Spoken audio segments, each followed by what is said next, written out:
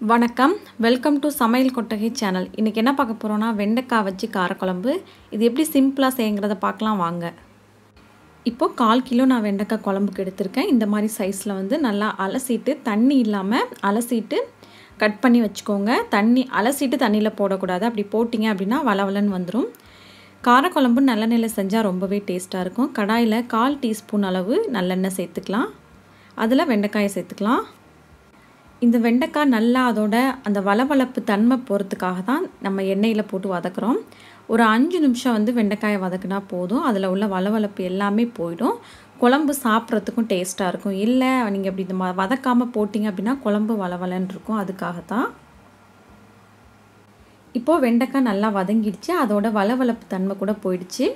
இதை இப்போ நம்ம தனியாக பிளேட்டுக்கு எடுத்து வச்சுக்கலாம். 5 நிமிஷம் வதக்குனா போதும், கரெக்டாக இருக்கும். வெண்டைக்காயை நறுக்கிட்டு நம்ம தண்ணியில் போடக்கூடாது. அலசிட்டு தான் வந்து நறுக்கணும், தண்ணி இல்லாமல். இதை இப்போ தனியாக நம்ம எடுத்து வச்சுக்கலாம். இப்போது கடாய் சூடானதும் அதில் வந்து 2 டேபிள் ஸ்பூன் அளவு நல்லெண்ணெய் சேர்த்துருக்கேன். ஜீரகம் கொஞ்சமாக சேர்த்துக்கலாம். கடுகு, உளுத்தம் பருப்பு, வெந்தயம் கொஞ்சம் சேர்த்துக்கலாம். இது கூட பெருங்காயத்தூளும் சேர்த்துக்கோங்க. இதை நல்லா பொரியட்டும். பெருங்காயம், கடுகு, உளுந்து எல்லாமே நல்லா பொரிஞ்சு வந்ததும் பூண்டு ஒரு 6 பல் பூண்டை இந்த மாதிரி நறுக்கி வச்சுருக்கேன் 2 அதையும் சேர்த்துக்கலாம்.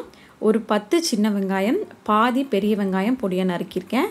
அதையும் சேர்த்து நல்லா வதக்கிக்கலாம். குழம்புக்கு வெங்காயம் வந்து நல்லாவே வதங்கணும், பச்சை வாடை அடிக்கக்கூடாது. பூண்டு அந்தளவுக்கு வதங்காட்டியும் பரவாயில்ல, வெங்காயம் வந்து நல்லா வதங்கணும். அப்போ தான் வந்து குழம்பு நல்லாயிருக்கும். இந்த அளவு 2லேருந்து 3 பேர் சாப்பிட்றதுக்கு கரெக்டாக இருக்கும். இந்த அளவு இவ்வளோ வெங்காயம் பூண்டு போட்டால். வெங்காயம் இந்த அளவுக்கு வதங்கினா போதும். இதுக்கப்புறம் நம்ம தக்காளி சேர்த்துக்கலாம். காரக்குழம்புக்கு தக்காளி அதிகமாக சேர்க்க தேவையில்லை. அதே அளவு புளியும் சேர்க்க தேவையில்லை. ஒரு மீடியம் சைஸ் தக்காளியே கொஞ்சம் பெரிய சைஸில் வந்து நறுக்கியிருக்கேன். இப்போது அந்த தக்காளி வதங்கிறதுக்கு கொஞ்சமாக கல் உப்பு சேர்த்துக்கலாம். இந்த மாதிரி குழம்புக்கு வந்து கல் உப்பு நம்ம யூஸ் பண்ணிக்கலாம்.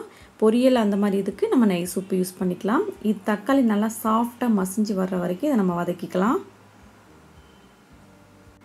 தக்காளி இந்த மாதிரி நல்லா மசிஞ்சு வரணும். குழம்பு அப்போ தான் நல்லா கெட்டியாக இருக்கும். அது வரைக்கும் நல்லா வதக்கிக்கோங்க. இப்போ எண்ணெயில் வதக்கிறதுக்காக இதே ஸ்பூனில் இது வந்து 1/2 டேபிள் ஸ்பூன் மிளகாய்த்தூள் சேர்த்துக்கலாம். 1 டேபிள் ஸ்பூன் மல்லித்தூள், 1/4 டீஸ்பூனுக்கும் ரொம்ப கம்மியாக சீரகத்தூள் சேர்த்துக்கலாம். நாங்கள் மல்லித்தூளில் மஞ்சள் போட்டு அரைக்கிறதுனால நான் மஞ்சள் தூள் சேர்த்துக்கல. நீங்கள் தனியாக மல்லித்தூள் அரைக்கிறீங்க அப்படின்னா நீங்கள் மஞ்சள் தூள் சேர்த்துக்கோங்க.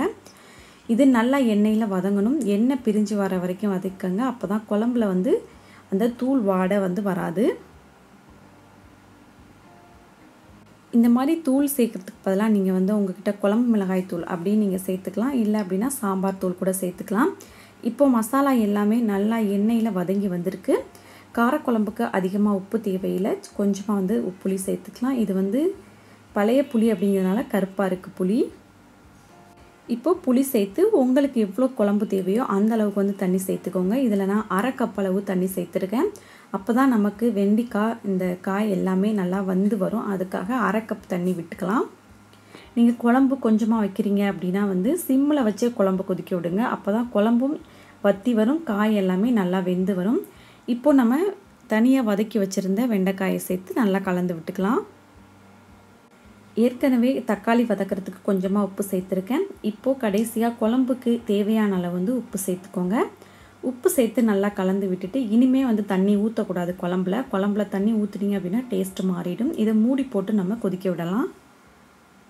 இப்போது குழம்பு ஒரு 6 நிமிஷம் நான் வந்து கொதிக்க விட்டுருக்கேன். இந்த மாதிரி எண்ணெய் பிரிஞ்சு வரணும். ஒருவேளை உங்களுக்கு கம்மியாக வந்து குழம்பு வச்சுட்டீங்க, இன்னும் கொஞ்சம் வேணும் அப்படின்னா நல்லா கொதிக்க தண்ணி காய வச்சு சேர்த்துக்கங்க எப்போதுமே. அப்படி சேர்த்துட்டிங்க அப்படின்னா வந்து குழம்போட டேஸ்ட்டு மாறாது. நார்மல் வாட்டர் ஊற்றிட்டிங்க அப்படின்னா வந்து குழம்போட டேஸ்ட் வந்து மாறிடும். எல்லாத்துக்குமே இதை மாதிரி நம்ம யூஸ் பண்ணிக்கலாம். கொஞ்சமாக நான் வெல்லம் சேர்த்துருக்கேன். உங்களுக்கு விருப்பம்னா நீங்கள் வெல்லம் சேர்த்துக்கலாம், இல்லைன்னா வேண்டாம். இதை சேர்த்து ஒரு 2 நிமிஷம் வந்து கொதிக்க விடுங்க. குழம்பை மீடியம் ஃப்ளேமில் வச்சு கரெக்டாக 7 நிமிஷம் வந்து போதும். கரெக்டாக வெந்து குழம்பு வந்து கரெக்டான கன்சிஸ்டன்சிக்கு வந்திருக்கு. இதை ஒரு 10 நிமிஷம் மூடி வச்சுருந்துட்டு அடுப்பை ஆஃப் பண்ணி மூடி வச்சுருந்துட்டு சாப்பிடுங்க. ரொம்ப டேஸ்ட்டாக இருக்கும். இப்போ சுட சுட வெண்டைக்காய் குழம்பு வந்து ரெடி ஆகிடுச்சு. இப்போ வெண்டைக்காய் குழம்பு வந்து ரெடி ஆயிடுச்சு. இதை நம்ம அடுத்த நாள் வச்சு சாப்பிட்றப்ப தான் அதோட டேஸ்ட்டே தனி, ரொம்ப டேஸ்ட்டாக இருக்கும். இது கூட சுட சுட சாதத்தில் நல்லெண்ணெய் விட்டு இந்த குழம்பு போட்டு சாப்பிட்டீங்க அப்படின்னா அடடா அவ்வளோ டேஸ்ட்டாக இருக்கும். இது கூட சைடிஷ் வந்து அப்பளம் மட்டுமே போதும். இந்த வீடியோ பிடிச்சிருந்துச்சுன்னா மறக்காமல் சமையல் கொட்டகை சேனலுக்கு சப்ஸ்கிரைப் பண்ணுங்கள். தேங்க்யூ.